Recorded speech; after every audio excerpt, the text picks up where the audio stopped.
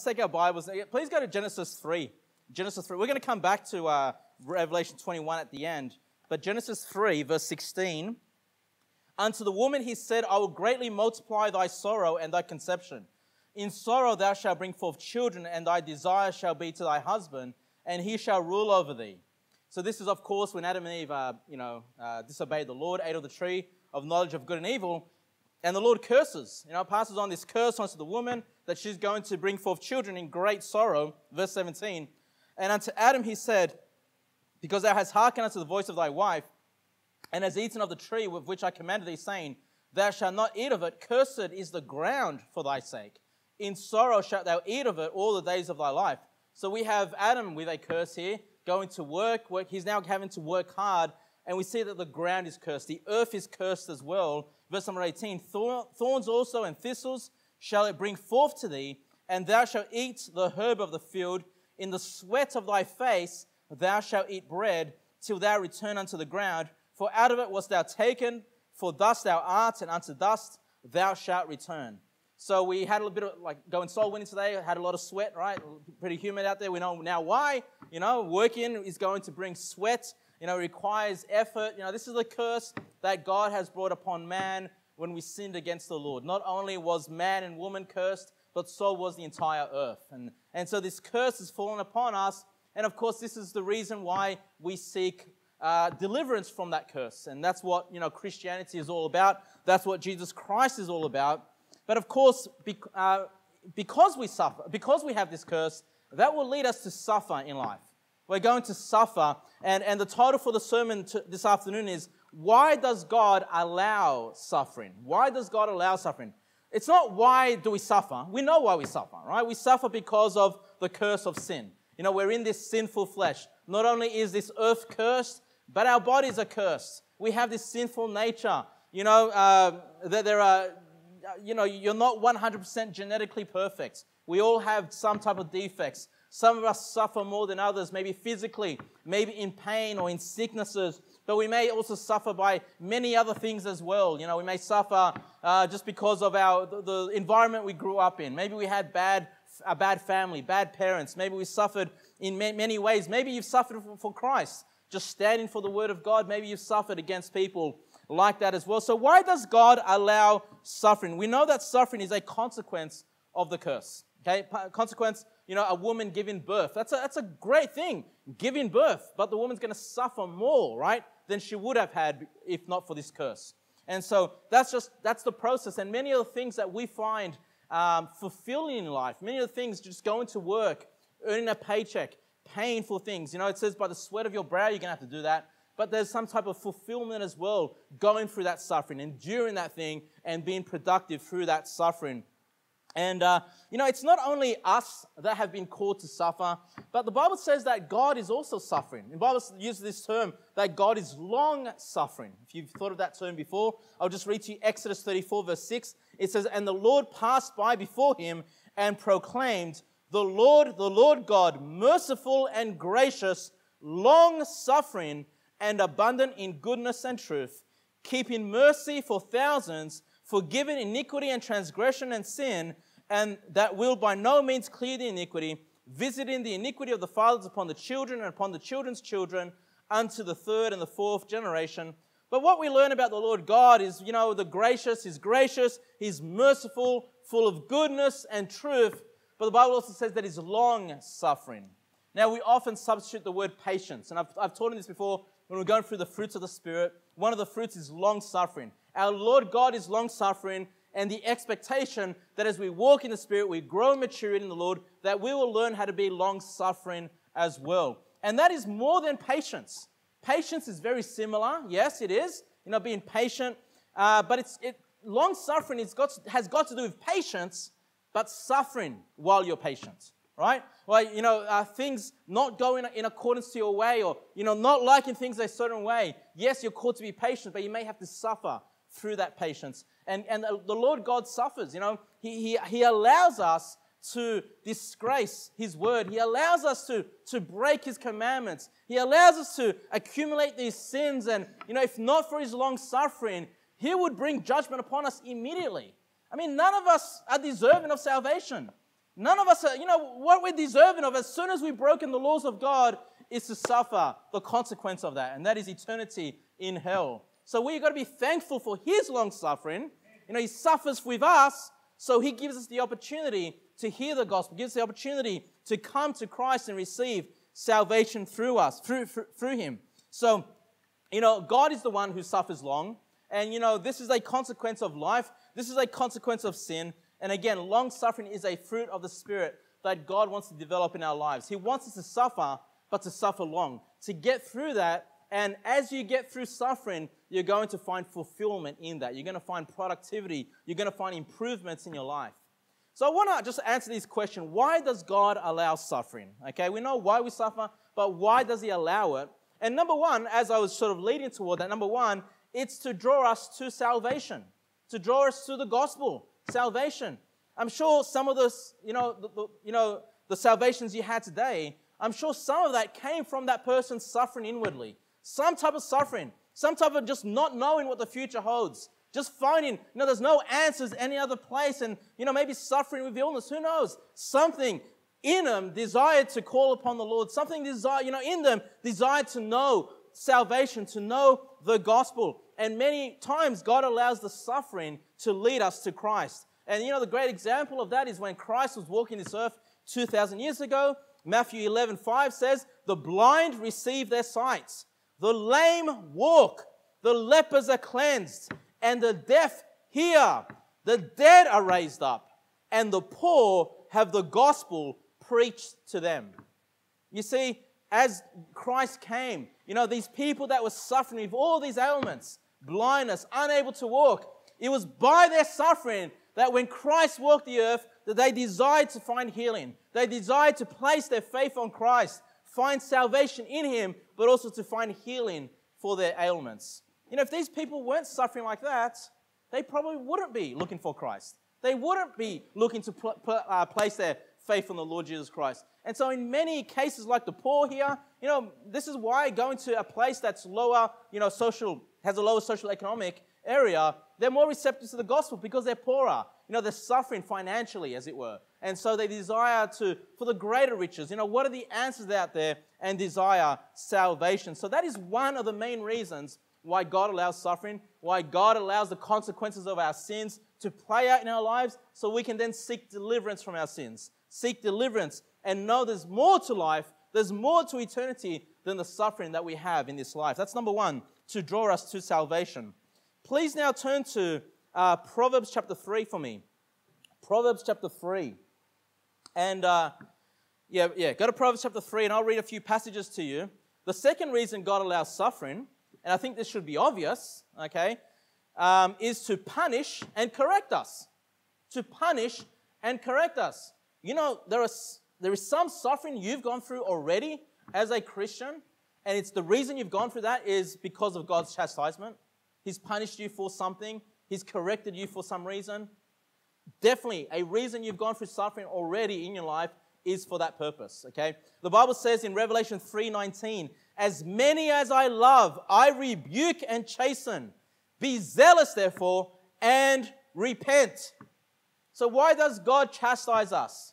To correct us and to repent, to turn from those things that were damaging our lives, to turn from those sins and walk after His way, to repent from those things so we can live a life that is worthy of His calling. Hebrews 12:10 says, for they verily for a few days chasten us after their own pleasure, but He for our profit, that we might be partakers of His holiness. Now no chastening for the present seemeth to be joyous, but grievous. When you're grieving, you're suffering. It's not joyful at that time. And God may just be putting you through chastisement. He might be chastening you, right? It's grievous for that time. Nevertheless, after it yieldeth the peaceable fruit of righteousness unto them which are exercised thereby. And so the Lord wants us to live after righteousness, to produce fruit in our life, and He may allow you to just go through some suffering in order to produce that fruit in your life, okay? Now, the reason I'm going down this list of the reasons why God allows us to suffer is because all of us suffer. All of us, Don't have the attitude, it's just me. No, all of us. Now, some suffer more than others. Some have a greater measure of suffering than others. I understand that, okay?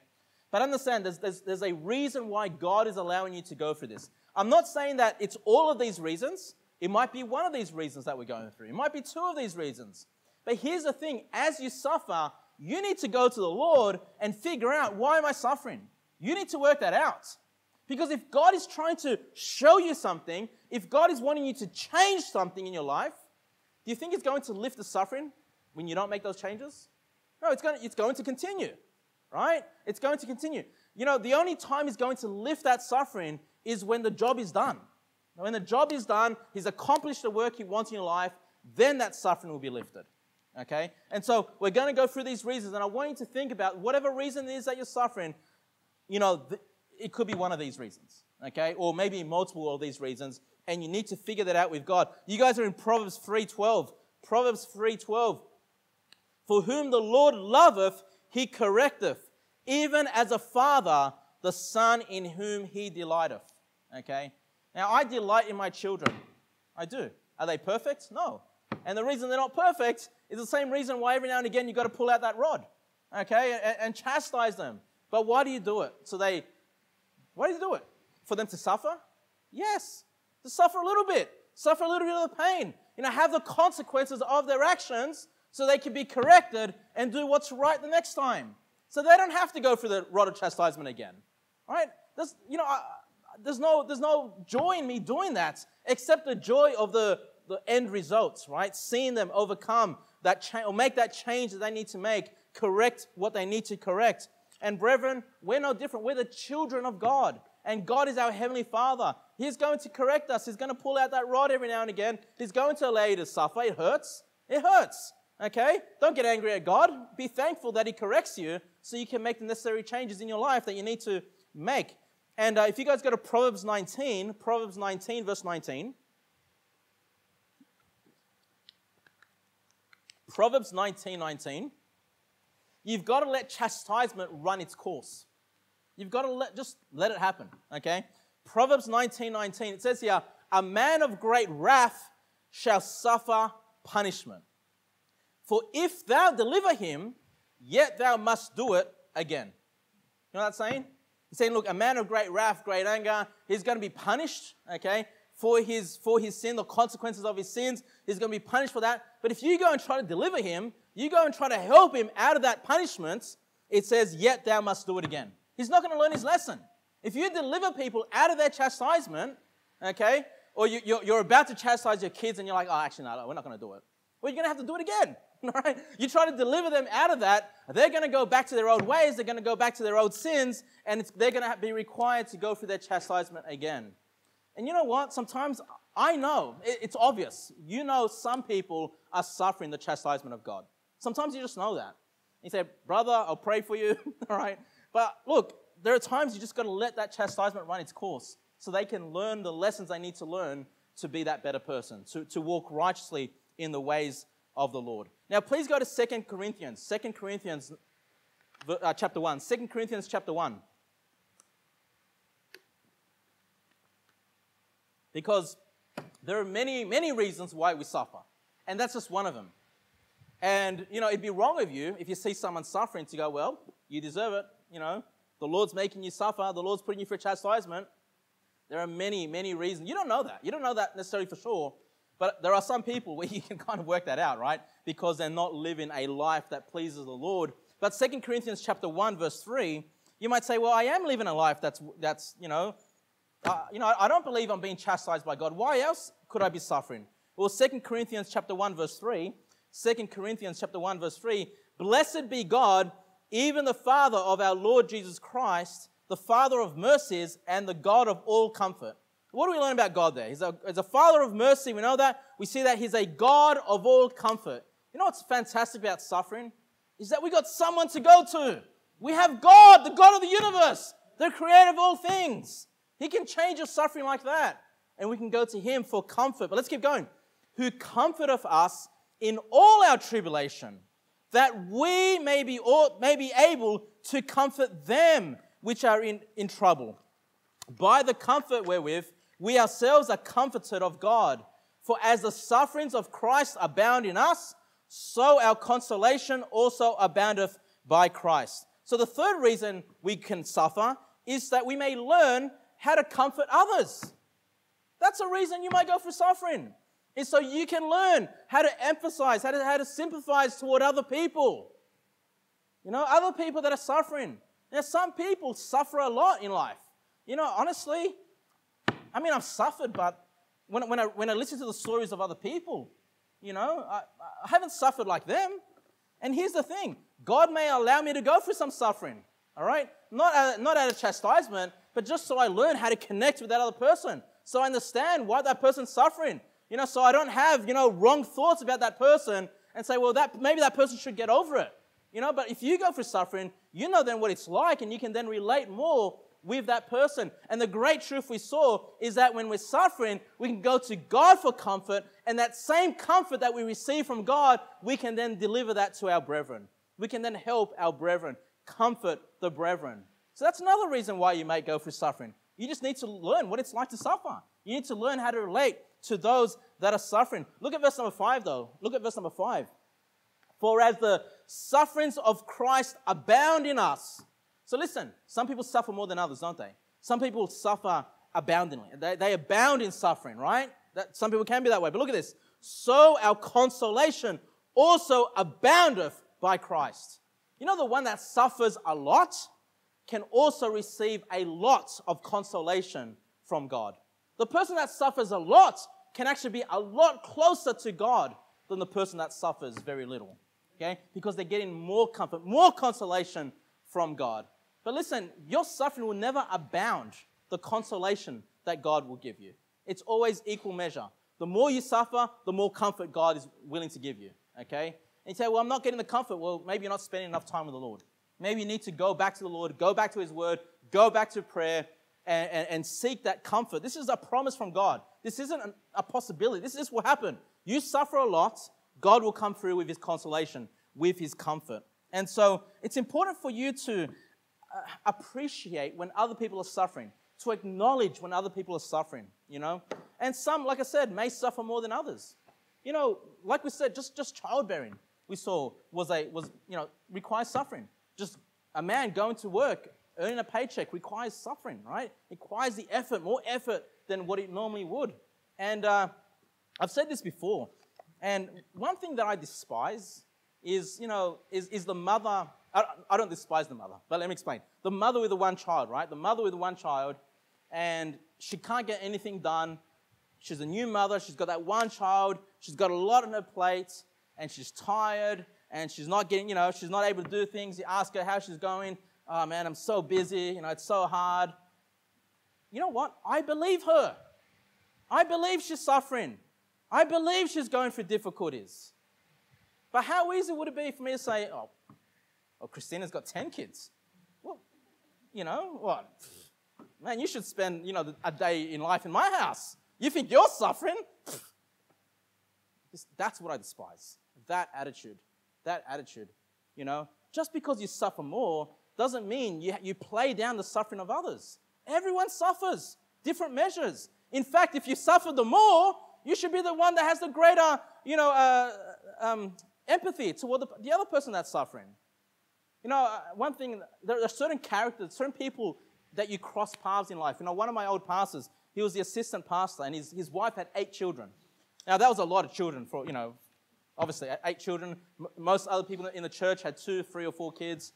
And, she would hear of mothers struggling with the kids, struggling with getting things done. She would always go up to them and say, you're doing a good job. Keep it up. Go to the Lord. Go and ask Him for help. She never had the attitude, well, I've got 8 kids. Why should you? No, never. And you learn from good people like that. You learn, well, look, if that person has such a great godly attitude to life, I know she's having a hard time, but she's not trying to, lift herself up and look how much I suffer and put other people down. No. God has allowed us to suffer sometimes so we can then appreciate the suffering of others. And brethren, I don't care how little the suffering could be. The suffering is there. It's a legit issue that should be prayed for. That person should be comforted. Comforted by the brothers and sisters in the Lord. Galatians 6:2 says, bear ye one another's burdens, and so fulfill the law of Christ. The law of Christ. That's how you fulfill it. You just bear one another's burdens.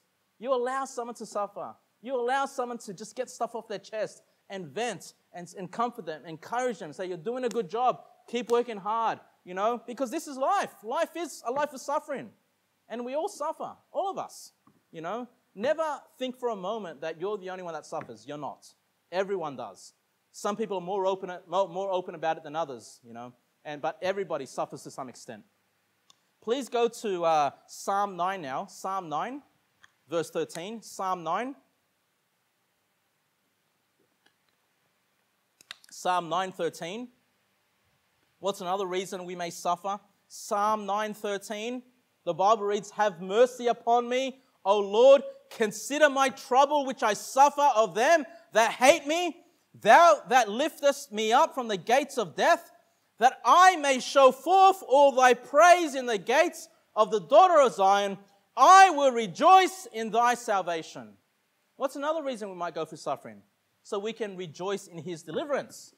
So we can appreciate the deliverance of God's hands, how he can allow you to go through difficulty and see you through all the way. Hey, this psalmist is suffering, isn't he? He's going through trouble. There are those that hate him. They're causing him to suffer. But when he's delivered through that, he's able to rejoice and thank God for the deliverance that he's gone through. That's another reason why you may suffer. To just be able to rejoice in the deliverance through the suffering that you have. Give the right glory to the Lord. And look, if you're not thankful to God, if you lose the joy of your salvation, you don't appreciate church. You don't appreciate what God has done in your life. He may allow you to just go through suffering. So you can be brought back to, I need the Lord. Go back to the Lord. Ask him for help. He delivers you out of that difficulty. Then you're back in place with, right? You're thankful. You're rejoicing for the deliverance that God has allowed you to have. Jeremiah 15:15 says, O Lord, thou knowest, remember me and visit me and revenge me of my persecutors. Take me not away in thy long suffering, thou that for thy sake I have suffered rebuke. Thy words were found, and I did eat them, and thy word was unto me the joy and rejoicing of mine heart. For I am called by thy name, O Lord God of hosts. Why does God allow us to suffer?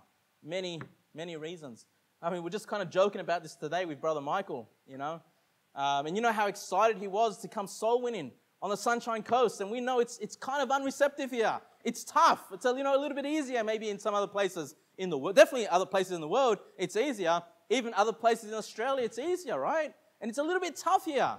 But we remember, Brother Michael, guess what? You suffered in the Czech Republic. Going soul winning, right? So, suffering for the Lord, getting out there. So unreceptive. He calls it the hellhole. Why? So he can come here and rejoice. The rest of us are like, oh, it's so hard. Michael comes here, oh, it's so easy. Praise God. It's so receptive. It's like heaven here. God might allow you to go for that level of suffering so you can appreciate what you have. So you can rejoice in the Lord. Rejoice in his deliverance. Please turn to Acts chapter 5. Acts chapter 5. Acts chapter 5. So let me just go through those points again. Number 1, why does God allow suffering? To draw us to salvation. Number 2, to punish and correct us. Number 3, that we may learn to comfort others. Number 4, to rejoice in deliverance. And number 5, Acts 5:40. Acts 5:40. And this is the story where the disciples or the apostles are brought before the council of the high priests for preaching Christ. And it says here, verse number 40, and to him they agreed. And when they had called the apostles and beaten them, all right, they beat them, they commanded that they should not speak in the name of Jesus and let them go. And they departed from the presence of the council, rejoicing. Say rejoicing, why? They just got beaten. They've got a black eye, they're sore, they're struggling to walk, whatever. Why are they rejoicing? Rejoicing that they were counted worthy to suffer shame for his name. And daily in the temple and in every house, they cease not to teach and preach Jesus Christ. Point number 5, that why God allows us to suffer is to share in the suffering of Christ. God allows us to share in the suffering of Christ. We know how much Christ suffered. We know the physical beating, the whipping, right? The nailing of the cross, the crown of thorns. We know about the mocking, the false accusations, the lies that were said about Jesus, all those things. We know that his friends deserted him, right? He felt betrayed. One of his friends betrayed him, Judas Iscariot. And we know he took on the sins of the whole world upon himself. The sins of the whole world upon himself, and paid the punishment for that, for every wicked person, and for your sins upon Jesus Christ. And how much he suffered. And then he was forsaken by the Father. Forsaken by... Listen, when you're saved, God says he'll never leave you nor forsake you. And he had to forsake his own son for your sins. How much Christ suffered, right? And look, whatever suffering we go through for the cause of Christ, for the name of Christ, is us just sharing a little bit, just a little bit of what Christ suffered. These guys got beaten. You've never been, who's been beaten for Christ? Anyone? Anyone been beaten for Christ? Not for being an idiot, like for Christ. But look, they're rejoicing, all right? And they're sharing the suffering of Christ. Do they go and hide? Well, I don't want to go through that again. No, what do? They keep, now they're soul winning more than ever. They're excited. Man, praise God that I got to suffer a little bit for Christ. That I was able to just share a little bit, see what it's like to suffer. And then what are they doing? They're preaching. They didn't cease. Daily in the temple, in every house, they ceased not to teach and preach. They were soul winning every single day. Every day in the temple, house to house, going and preaching the gospel. They were motivated to suffer for Christ. I don't know, have you ever had that motivation before? I mean, I've never been beaten or anything like that. But I have been mocked for my beliefs. Or friends that are, Christian, but, they don't believe like we believe. And you know what? I don't know about you, but it's a little bit sad, right? You don't want to be mocked. But at the same time, when that happens, I'm motivated to do more. I'm motivated to do more for Christ. It just reinforces the truth of God's word. And, the truth is, if you suffer for Christ, rewards in heaven. Praise God for the rewards that God has given you. But, he might allow you to just taste a little bit of the suffering of Christ to motivate you. And he may just allow that for you, just to appreciate, again, what Christ has done for you. Now, please turn to 1 Corinthians 12. 1 Corinthians 12. 1 Corinthians 12. I've been preaching about the church, haven't I? The last few weeks about the church and church ministries and the fact that we're one body. And 1 Corinthians 12:23, we read these passages, but let's read it again. 1 Corinthians 12:23. The Bible reads, "And those members of the body," that body is the church, "which we think to be less honorable, upon these we bestow more abundant honor, and our uncomely parts have more abundant comeliness. For our comely parts have no need, but God hath tempered the body together, having given more abundant honor to the part which lacked, that there should be no schism in the body." Now, that word schism means division, okay? He wants no division in the body, but that the members should have the same care one for another, and whether one member suffer, all the members suffer with it, or one member be honored, all the members rejoice with it. The sixth reason why God may allow you to suffer is to bring unity within the church, to bring unity within our church. You know why? Because if we have a brother that, is serving the Lord, doing great things for the Lord, and then they're suffering, they're going through sorrow, they're going through hardship, don't your hearts just melt for that person? All the other things that, we believe slightly different on these things, or we might, whatever differences we may have, when there's a brother in the Lord, this is the case, this is how it should be. This is how it should be, right? When someone is suffering in the church, that everyone just drops and forgets every other issue and also sorrows with that person, also suffers with that person. That's why we're made of that one body. Just as much as the success of one person should bring unity in the church, we should all rejoice together. Well, it might just be the suffering of somebody in the church which should bring the church together. Again, the prayer time on Wednesdays, please try to be part of that if you can. Be here for the midweek service. Why we pray for one another? Because we all suffer from different things. We all have things we need to pray for, even if they're small things.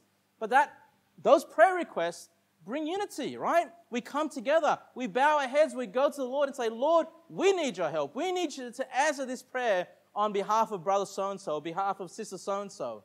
That brings unity in the church. And if God does not want a schism in the body. He doesn't want divisions in the body.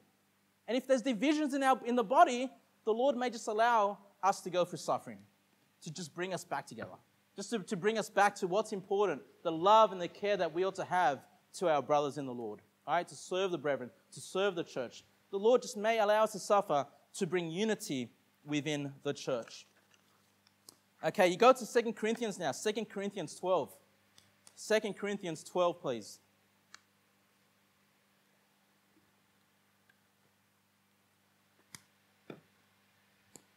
Now, a lot of suffering we go through, I would say the majority of suffering we go through, there will be an end to it, okay, like on this earth, okay? Once God has used it to develop whatever it is in our lives, whatever lesson it is that we need to learn, that suffering will go away, okay? But there is some suffering that will stay with you for the rest of your life. Some of it, okay? Now, this could be a chronic illness. This might be some pain in your body. It might not even be an illness. It just might be a problem person in your life. Just a constant problem person in your life that you just, for the rest of your life, that person's always going to be there. You know, and we learn about this here in 2 Corinthians 12. 2 Corinthians 12, verse 7. Paul writes saying, and lest I should be exalted above measure through the abundance of the revelations, there was given to me a thorn in the flesh, the messenger of Satan, to buffet me, lest I should be exalted above measure. For this thing I besought the Lord thrice, that it might depart from me. So Paul is talking about this thorn in the flesh. I believe it's an illness that he has, okay, and I'll show you why soon. I believe it's an illness, something that is just a chronic issue, a messenger from Satan, just to keep beating him up. But why? Why did God allow that? Well, he said it at the beginning, right? Unless I should be exalted above measure. That's at the beginning of verse 7. And then look how he ends verse 7. Lest I should be exalted above measure. Okay, so in verse number 8, he prayed, he went to the Lord 3 times about it. And he just never got healed, you know. And the 7th reason why God may allow you to go through suffering is just to keep you humble. Just to keep you humble, okay? To allow you to go through that suffering. You say, well, I'd just rather not have it. Look, if the Lord is allowing that just to stay consistent and remain and not go away, you might be an extremely wicked person without it. You could be an extremely prideful person without it. You know, right now you're thinking, I want it gone, but without it, God allows it. This is what we're reading about, right? And Paul is saying, without this, thorn in the flesh, I would exalt myself above measure. He would be prideful. He would be lifted up for the great works he's doing for the Lord. He would be looking at himself and saying, look what I've done for God, rather than giving all thanks and glory to God. Now, some chronic issues that we have, brethren, is there just to keep us humble. You know, you probably want it gone, but, God knows better. He's put it there for a reason, okay? Just to keep us humble, lowly, constantly going to the Lord, making Him our help, making Him our strength, rather than lifting ourselves up. Look at verse number 9. And he said unto me, this is what God said to Paul after he's gone to help. He says, my grace is sufficient for thee, for my strength is made perfect in weakness. So God's allowing him to be weak so he can be strong, okay? So he can be strong in the Lord, in God's strength, rather than the strength of his own flesh. Most gladly, therefore will I rather glory in my infirmities, that the power of Christ may rest upon me. Man, I know that's hard, right? Infirmities, difficult, these things you battle every day, the sicknesses you have. But the right approach is that you glory in the infirmity. Thank you, Lord, for what I'm suffering. Thank you, Lord, for this pain. Thank you, Lord, for this illness. Can you do that? That's what we're called to do. That's what the Bible says. Thank you, Lord, for this, because if without this, I probably wouldn't even like myself. You've given this to me so I can remain humble. Now look at verse number 10. Therefore I take pleasure in infirmities. That's why, he keeps talking about the infirmities there, right? So I believe the thorn in the flesh for him was a sickness. But it's not just sickness. He gives us a list. In reproaches, in necessities, maybe being slightly poor, going without, having great needs. That might be your thorn in the flesh. In persecutions, in distresses for Christ's sake. For when I am weak, then am I strong. If there's something you're suffering with, brethren, it could be many, many things, right? and it just doesn't go away, you just keep going to the Lord for it, the Lord says, my grace is sufficient for thee. He says, I'm here to help you. I'm here to comfort you. I'm allowing you to go through that for my reasons, to keep you humble, to draw strength from me. Okay? Just keep that in your mind, because that's going to help you to go through the suffering that you have. God has a reason. He means it for good. He means it so you can profit and do better. And we don't know, maybe Paul would have been that guy, right? That would have been full of pride, full of boasting of himself. And if he was that way, he wouldn't have been the Christian that we read about. He wouldn't be the one that wrote all those New Testament books. God allowed him to go through suffering so he can be used greatly for God. So, I'll just read another passage. Actually, you're in 1 Corinthians. Go to chapter 10. 1 Corinthians 10:13. And what I want to say to you is this, and I know this is easy to say because I'm not going through great suffering. It's, you might say, well, this is easy for you to say. But this is, why we take the lessons from the Bible. In 1 Corinthians 10:13. 1 Corinthians 10:13. There hath no temptation taken you, but such as is common to man. But God is faithful, who will not suffer you to be tempted above that ye are able, but will with the temptation also make a way to escape, that ye may be able to bear it. You say, I'm going through great suffering. And that might tempt you to get angry at God. Might tempt you to, give up on life, give up on serving the Lord. The truth is, God's not allowed you to suffer more than you can bear. If you're going through great suffering, God knows you can bear it. If you give up, you say, you get angry at God, you give up, then what you're saying is, I don't believe what God said. I don't believe that I can bear it. No, God's given you an amount that you can bear for His reasons, okay? And He does it so you can draw strength from Him. You can draw strength from the Lord. You can be more productive like Paul was. Do great things for God, You just got to find that way to escape. You say, how do I escape this thing? You go to God. You go to draw strength from the Lord. You wake up in the morning, you read your Bible. You say, Lord, I'm suffering. Help me get through today. Lord, I'm suffering. Help me get through the week. Help me get through the month. Help me get through the year. Help me be a good child. Help me be a good father. Help me be a good mother. Lord, help me. You go to the Lord for strength. Don't be so prideful and think you don't need the Lord. You can do it in your own. No. Maybe the Lord's allowing you to go through that so you can draw strength from Him. So you can be stronger than you've ever been. So you can be stronger than you would be without that ailment, without that illness, without that pain, without that suffering. Okay? God allows us to suffer, and sometimes, to keep us humble. To keep us humble. Please go to Romans chapter 8 now. Romans chapter 8. Romans chapter 8, please. Verse 16. Romans 8:16. The eighth reason, and I think personally the most important reason why God allows us to suffer. Verse number 16. The Spirit itself beareth witness with our spirit that we are the children of God. And if children, then heirs, heirs of God and joint heirs with Christ. If so be that we suffer with Him, that we may also be glorified together. For I reckon that the sufferings of this present time are not worthy to be compared with the glory which shall be revealed in us. Listen, brethren, if you're going through suffering, guess what? It's not worthy to be compared to the glory that God has for you in store in the future. For the new heavens, reigning with Christ, the gift of God, being a joint heir with Christ of God, being that child of God, the future promises. You say, I'm suffering too much. It's worth it.